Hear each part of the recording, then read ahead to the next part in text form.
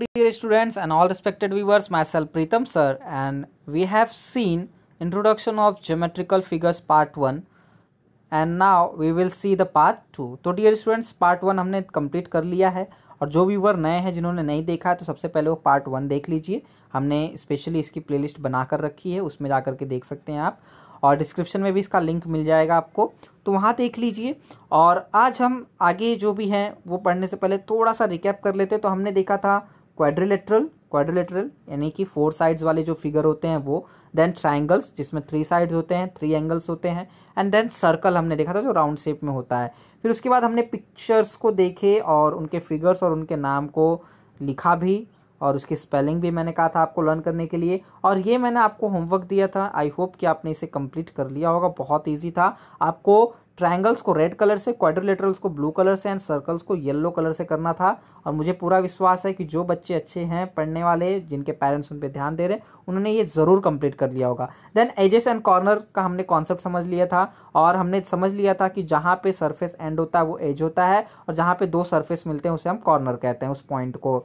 तो वो भी हमने देख लिया था। और हमें पता है कि क्वाड्रिलेटरल में 4 एजेस एंड 4 कॉर्नर्स होते हैं। देन हमने रेक्टेंगल देखा था, रेक्टेंगल की जो प्रॉपर्टीज होती हैं, तो रेक्टेंगल भी हमारा क्वाड्रिलेटरल होता है, इसलिए इसमें भी 4 as and 4 corner. And then हमने ये देखा था कि इसे अगर हम मिडल से फोल्ड करें वर्टिकली तो इसके जो लॉन्गर साइड्स होते हैं, लॉन्गर साइड्स के सामने, और जो स्मॉलर साइड्स होते हैं स्मॉलर साइड्स के सामने आते हैं। इट मीन्स इसके जो अपोजिट साइड्स होते हैं वो इक्वल होते हैं, अपोजिट एजेस जो होते हैं वो इक्वल होते हैं। एंड देन हमने सीखा था कि स्क्वायर को भी अगर हम सेम उसी तरीके से मिडल से अगर स्लोपिंग लाइन में, ठीक है, अगर उसको हम फोल्ड करते जाएं तो हम देखेंगे कि उसके एजेस के जो कॉर्नर्स हैं वो हमेशा मिलते रहेंगे। तो जब वो मिल रहे हैं इट मीन्स क्या है कि जो भी एजेस हैं वो इक्वल है। एजेस इक्वल होने का मतलब उसकी जितनी भी साइड्स हैं सब की सब इक्वल हैं, तो all sides of squares are equal. तो ये थी उसकी समरी। अब आएंगे हम नेक्स्ट, और यहाँ पर हम सीखेंगे ट्रायंगल के बारे में।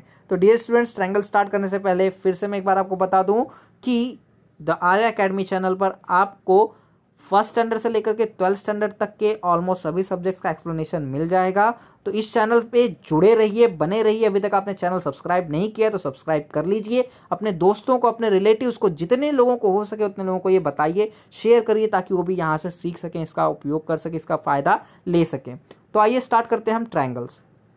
तो डियर स्टूडेंट्स, ट्रायंगल्स मैंने आपको कहा था कि ट्राई मीन्स 3 एंगल्स, मतलब 3 एंगल्स। तो 3 एंगल्स 1 2 एंड 3। तो इस तरीके से जो 3 एंगल्स वाले फिगर होते हैं उसको हम कहते हैं ट्रायंगल्स, यानी कि 3 साइड्स वाले भी जो फिगर्स होते हैं उनको हम कहते हैं ट्रायंगल। तो अब यहाँ पे पूछ रहा है कि how many edges does a triangle have, how many corners. तो डियर स्टूडेंट, बहुत ईजी है, बहुत ईजी है। क्यों बहुत ईजी है?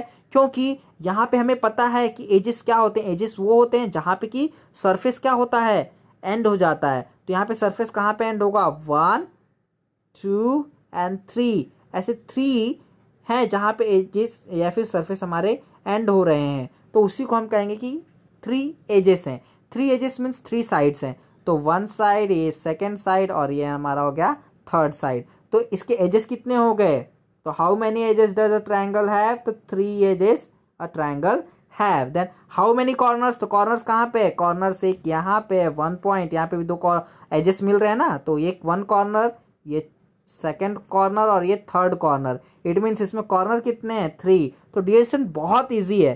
Triangles have 3 ages and 3 corners. And find the shape in your surrounding. और ऐसे शेप को आपके सराउंडिंग में आप सर्च करिए, आपको बहुत से मिल जाएंगे। आपने देखा है कि समोसा, पराठा भी बनता है तो इसी शेप का बनता है। तो बहुत सी ऐसी चीज़ें हैं, आप फाइंड आउट करिए, देखिए, और हमें कमेंट सेक्शन में बताइए कि आपने क्या क्या फाइंड आउट कर लिया है। And use sticks to make following shapes. अब जो आपके पास स्टिक्स होंगी, जैसे मैच बॉक्स की स्टिक्स वगैरह होती हैं, उनका यूज करके आपको ये फॉलोइंग शेप्स बनाने हैं। तो जो भी प्रैक्टिकल आपने प्रीवियस वाले वीडियो में भी देखा, इस वीडियो में भी देखा, आप घर पे करिए। इवन मैं इसके लिए एक अलग वीडियो भी बनाऊंगा और उसमें मैं आपको बताऊंगा कि किस तरीके से हम स्टिक्स का यूज करके क्वाड्रिलेटरल बना सकते हैं, रेक्टेंगल बना सकते हैं, स्क्वायर बना सकते हैं, एंड ट्रायंगल भी बना सकते हैं। यस डियर स्टूडेंट्स, आप कर सकते हो, आप बना सकते हो, बनाइए। और उसके बाद नेक्स्ट वीडियोस में मैं आपको ये सब करके खुद दिखाऊंगा live. Complete the table below. अब आपको ट्रायंगल्स तक आप पढ़ चुके हो, तो ट्रायंगल के पहले हमने क्या पढ़ा था, रेक्टेंगल, देन स्क्वायर पढ़ा एंड देन हमने ट्रायंगल पढ़ा। तो अब आते हैं हम कि जो हमारा एक एक्सरसाइज दिया है कि इस टेबल को हमें कंप्लीट करना है, और उस टेबल को कंप्लीट करने के बाद हमारा ये जो लेसन है आप देख सकते हैं कि ये कंप्लीट नहीं होगा, एक और लेसन रह जाएगा। तो ये चीज़, इस फिगर को अब हम कंप्लीट करते हैं। तो इसमें देख सकते हो आप कि कंप्लीट द फिगर में कितने फिगर दिए हुए हैं, 1 2 3 4 एंड 5। तो यहाँ पे जो आपको फिगर दिखाई दे रहा है इसको हम क्वाड्रिलेटरल कहेंगे। तो क्वाड्रिलेटरल की स्पेलिंग डियर स्टूडेंट्स आपको आती है, क्यू से स्टार्ट होती है, तो मैं सिर्फ फर्स्ट लेटर लिखता हूँ तो क्यू हो गया। ये आप देख सकते हैं कि ये लॉन्गर साइड्स है, ठीक उसके अपोजिट एक और longer side, then smaller side, उसके ठीक opposite smaller side. Yes dear students, आपने सही गेस किया, ये क्या है, रेक्टेंगल है। तो मैं आर लिख दे रहा हूँ, आप इसकी पूरी की पूरी स्पेलिंग लिखोगे RACTANGLE, क्वाड्रिलेटरल की QUADRI, quadri LATERAL, quadrilateral. Then है हमारा, पहले सबसे हम सबके नाम लिख लेते हैं। थर्ड वन जो है वहाँ पे आप देख सकते हो कि ऑल साइड्स आर इक्वल। तो ऑल साइड्स आप जब इक्वल कर देते हो सभी का, तो वो हमारा क्या हो जाता है, स्क्वायर। तो स्क्वायर का मैंने यस लिख दिया है, स्क्वायर की स्पेलिंग SQUARE, स्क्वायर। तो डियर स्टूडेंट्स आप पूरी स्पेलिंग आप लिख सकते हो वहाँ पे। एंड देन यहाँ पे जो फिगर आपको दिखाई दे रहा है इसमें 1 एंगल, 2 एंगल, 3 एंगल है कि नहीं है, तो ये हमारा क्या हो गया, यस बिल्कुल सही, ट्रायंगल। तो मैंने टी लिख दिया है, TRIANGLE, ट्रायंगल, ये आप कंप्लीट लिख लीजिएगा। एंड फिफ्थ वन जो कि लास्ट वन है, ये हमारा राउंड शेप में, और इसको हम कहते हैं ज्योमेट्रिकल फिगर में सर्कल। सर्कल के लिए मैंने सी बना दिया, CIRCLE, सर्कल। ये कंप्लीट कर लीजिएगा। आइए अब हमने फिगर कंप्लीट कर लिया है, फिगर के नाम देख लिए हैं, अब हम इसके एजेस और नंबर ऑफ कॉर्नर्स देखेंगे। तो क्वाड्रिलेटरल में कितने एजेस होते हैं डियर स्टूडेंट्स, मैंने पिछले वीडियो में भी कई बार बताया है कि ये है हमारा first as, second as, third as and fourth as. तो हमारे कितने हो गए, 4 एजेस हो गए। और कॉर्नर की बात करूं तो ये first corner, second corner, third corner and fourth corner. तो इसमें कॉर्नर कितने हो गए, 4। सेम उसी तरीके से रेक्टेंगल में भी एजेस कितने हो जाएंगे, 4, कॉर्नर्स कितने हो जाएंगे, 4। देन स्क्वायर में भी एजेस 4, कॉर्नर 4। ठीक है डियर स्टूडेंट्स, अगर मैं बात करूं ट्रायंगल की, तो ट्रायंगल में 1 2 3 एजेस एंड 1 2 3 कॉर्नर्स। तो यहाँ पे हो जाएगा 3, यहाँ पे भी हो जाएगा 3। अब सर्कल में हमें कोई एज दिख रहा है क्या, ऐसा सरफेस में कोई ऐसी चीजें दिखाई दे रही हैं, नहीं, ये है लाइन है, लेकिन एक कर्व्ड लाइन है। क्या है, कर्व्ड लाइन है। तो यहाँ पे कोई ऐसा एजेस हमें या फिर साइड नहीं दिखाई दे रहा है, और ना ही कोई कॉर्नर दिखाई दे रहा है। तो आप कहोगे कि यहाँ पे 0 है, और यहाँ पे आप 0 भी लिख सकते हो और 1 भी लिख सकते हो, क्योंकि एज की अगर हम डेफिनेशन देखें तो जो एजेस होते हैं, एक्चुअली यहाँ पे अगर एजेस कह रहा है तो आप 0 ही लिखिए, 1 मत लिखिए। ठीक है, क्यों, क्योंकि इसका भी तो सरफेस कहीं ना कहीं एंड हो रहा है, तो इसका सर्कुलर एज है, बट जो पर्टिकुलरली एजेस हमें चाहिए वैसा नहीं है। तो आप 0 या 1 दोनों में से लिख सकते हैं, बट मैं रिकमेंड करूंगा 0 लिखिए, और नंबर ऑफ कॉर्नर में भी 0। तो डियर स्टूडेंट्स इस तरीके से ये भी जो हमारा एक्सरसाइज था कंप्लीट हो चुका है। आइए अब आगे चलते हैं और देखते हैं कि और क्या क्या एक्सरसाइजेस हमें दिए हुए हैं और क्या क्या हमें कंप्लीट करना है। तो यहाँ पे कह रहा है कि how to make a 5 piece tangram. अब आपको 5 पीस टैनग्राम कैसे बनाना है, तो take a square piece of paper, find the centre of the paper by folding it twice. इसको 2 बार आप, एक बार ऐसे यानी कि आप हॉरिजॉन्टली कर दीजिए, और एक बार वर्टिकली यानी कि हॉरिजॉन्टली मतलब इस तरीके से कर दीजिए, और इस तरीके से। तो आप देखोगे कि इसका सेंटर हमें मिल जाएगा। आप देख सकते हैं यहाँ पे इसका सेंटर मिल चुका है। Also mark centres of the 4 edges, जो भी सेंटर हैं इसके 4 एजेस के आपने देखिए मार्क किया हुआ है, यहाँ पे एंड यहाँ पे। और फिर उसके बाद draw line at the centre of the side and square as shown in the picture. जैसे पिक्चर में दिखाया वैसे ही आप क्या करिए, लाइन यहाँ पर ज्वाइन कर दीजिए। And now make 5 pieces of square by cutting along lines as shown in the figure. और इस फिगर में जिस तरीके से 1 फिर 2 फिर 3 4 5, तो इस तरीके से कट करके आप 5 जो भी है टैनग्राम्स बना सकते हैं। तो डियर स्टूडेंट्स बहुत इजी है, आप घर पे इजीली कर सकते हो। स्क्वायर पेजेस मिलना बहुत मुश्किल नहीं, इजीली आपको मिल जाएगा। And using the टैनग्राम्स here answer the following question. अब यहाँ पे जो टैनग्राम्स हमें बन चुका है, मिल चुका है, जो कि फर्स्ट फिगर ये है, सेकंड ये है, थर्ड ये है, फोर्थ ये है, फिफ्थ ये है। अब इसे यूज़ करते हुए हमें आंसर्स देने हैं।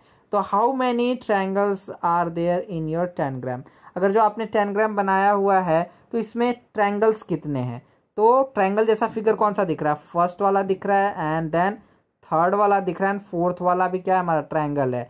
ठीक है, तो यहाँ का आंसर कितना हो जाएगा, 3 ट्रायंगल्स। हाउ मेनी ट्रायंगल्स, तो 3 ट्रायंगल्स। फर्स्ट वन भी आपका ट्रायंगल है तो टी लिखा मैंने, थर्ड वन भी ट्रायंगल है तो टी लिख दिया, फोर्थ वन भी ट्रायंगल है तो मैंने वहाँ पे देखिए टी वाला साइन बना दिया। तो ये हमारा ट्रायंगल हो गया। All are the triangles alike, क्या सभी ट्रायंगल्स एक जैसे हैं, तो नहीं। देखिए ये क्या स्मॉलर है देन ये थोड़ा सा बिगर है, और आप देख सकते हो कि फोर्थ वन भी अलग तरीके से बना है, तो नो। इसका आंसर क्या हो जाएगा, नो। आप सिंपली नो लिख देंगे तो भी चलेगा, know all the triangles are not alike, इस तरीके से। Can we join 2 of the triangles to make a square, क्या हम इसमें से 2 ट्रायंगल को ज्वाइन करके स्क्वायर बना सकते हैं। तो डियर स्टूडेंट्स, अगर मैं फर्स्ट वाला ट्रायंगल अगर लूँ, देखिए फर्स्ट वाला कुछ इस तरीके से है, ठीक है, और फोर्थ वाला हमारा अगर मैं ट्रायंगल लेकर के ऐसे इस ट्रायंगल को थोड़ा सा घुमा दूँ, तो ट्रायंगल मेरा जो फोर्थ वाला है हालांकि इस तरीके से बना है, बट मैं इसको अगर इस साइड से रखूँ तो इस तरीके से ये बन जाएगा कि नहीं बन जाएगा। ये आपका फर्स्ट वाला है और ये आपका फोर्थ वाला है, ठीक है। तो ये अगर दोनों मैं मिला देता हूँ, ठीक है, अगर मैं इसको मिला दूंगा, ज्वाइन कर दूंगा, तो क्या हमारा एक नहीं बन सकता है, बन सकता है, ज़रूर बन सकता है। तो ये राइट एंगल्ड है, ये भी राइट एंगल्ड है। अगर राइट एंगल ट्रायंगल मिलते हैं, अगर उनको हम मिला सकते हैं तो उससे हमारा एक क्वाड्रिलेटरल बन जाएगा। तो इसको हम यस लिखेंगे, क्या लिखेंगे, यस। डियर स्टूडेंट, बहुत खिचड़ी हो चुकी है तो मैं आपको डायरेक्टली आंसर ही लिख के बताता हूँ, हालांकि समझाते हुए ये सब चीज़ें हुई थी। तो हाउ मेनी ट्रायंगल्स, तो ट्रायंगल्स में ये वाला ट्रायंगल है, ये वाला ट्रायंगल है एंड देन ये वाला भी ट्रायंगल है, तो 3 ट्रायंगल्स, ठीक है, 3T लिख दिया मैंने, 3 triangles. All the triangles are alike, no, सभी ट्रायंगल्स एक जैसे नहीं हैं। And then can we use, तो हम मैंने बताया था फर्स्ट एंड फोर्थ वाले को, तो इसका आंसर आप यस लिख सकते हैं, ठीक है। देन है can we join 2 of triangles to make a big triangle, क्या हम 2 ट्रायंगल को अगर कर देंगे एक जगह पे तो क्या हमने बिग ट्रायंगल मिल सकता है क्या। तो फोर्थ वन देखिए इस तरीके से था, और आपका थर्ड वन अगर मैं देखूं तो वो इस तरीके से था। अगर मैं इसको ज्वाइन कर दूंगा तो भी यहाँ पे देखिए 1 साइड, 2 साइड, 3 साइड, 4 साइड, तो 4 साइड्स हो जाएंगे।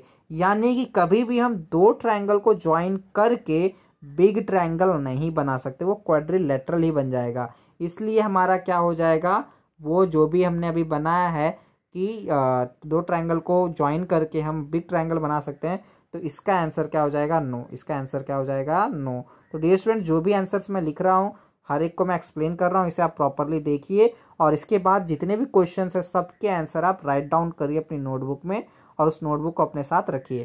Then how many squares are there in the tangram and how many quadrilaterals. तो डियर स्टूडेंट्स, आपको पहले तो स्क्वायर पूछा है, क्या पूछा है, स्क्वायर। स्क्वायर मीन्स क्या होता है कि उसके ऑल साइड्स इक्वल हो, ऑल साइड्स क्या हो, इक्वल हो। तो अभी इसके अंदर अगर मैं देखूँ तो सिर्फ 3 फिगर्स तो ट्रायंगल हो गए, 3T, यानी कि 2 फिगर बचे हैं, तो सेकंड वाला एंड फिफ्थ वाला बचा है, ठीक है। तो यहाँ पे ये भी 4 साइड्स वाला फिगर है, ये भी 4 साइड वाला फिगर है, बट इसमें स्क्वायर कौन है, तो फिफ्थ वन जो है ना वो स्क्वायर है हमारा, क्योंकि उसमें ऑल साइड्स हमें कैसे दिख रहे हैं, इक्वल दिख रहे हैं। तो यहाँ पे आप बोल सकते हो कि हाउ मैनी, तो फर्स्ट वाले का आंसर हो जाएगा 1। फर्स्ट वाले का आंसर क्या हो जाएगा, 1। जो हमारा फिफ्थ वाला टेनग्राम में फिगर है वो हमारा क्या है, एक स्क्वायर है, तो 1 square. And how many quadrilaterals, तो डियर स्टूडेंट सेकंड वाला भी क्वाड्रिलेटरल है और फिफ्थ वाला भी क्वाड्रिलेटरल है। क्योंकि क्वाड्रिलेटरल का मतलब मैंने क्या बताया था, क्वाड्रि मतलब फोर्थ, लेटरल मतलब साइड, जहां पर भी 4 साइड्स आपको मिल जाएंगे वो आपका क्वाड्रिलेटरल हो जाएगा। यानी कि आपके पास कितने क्वाड्रिलेटरल्स हो गए, तो आपके पास 2 क्वाड्रिलेटरल्स हो गए। तो फर्स्ट वन का जो, यानी कि इसी क्वेश्चन में, बड़े वाले क्वेश्चन में जो फर्स्ट हाफ में जो क्वेश्चन पूछा था उसका आंसर 1 होगा, और सेकंड वाले का आंसर क्या हो जाएगा, 2। तो डियर स्टूडेंट्स, बहुत ईजी है ये एक्सरसाइज, आप इजीली कंप्लीट कर सकते हो। आप इसके फिगर बनाइए, क्वेश्चंस लिखिए, और जो भी आंसर मैंने यहाँ पे दिए आप इसको स्क्रीनशॉट ले लीजिए, क्योंकि समझाते समय मत लिखिए, स्क्रीनशॉट लेने के बाद में आप लिख लीजिए, नहीं तो आप समझ चुके हो तो आप अपने आप भी इसको कंप्लीट कर सकते हो। तो आइए डियर स्टूडेंट्स, अब आगे चलते हैं हम।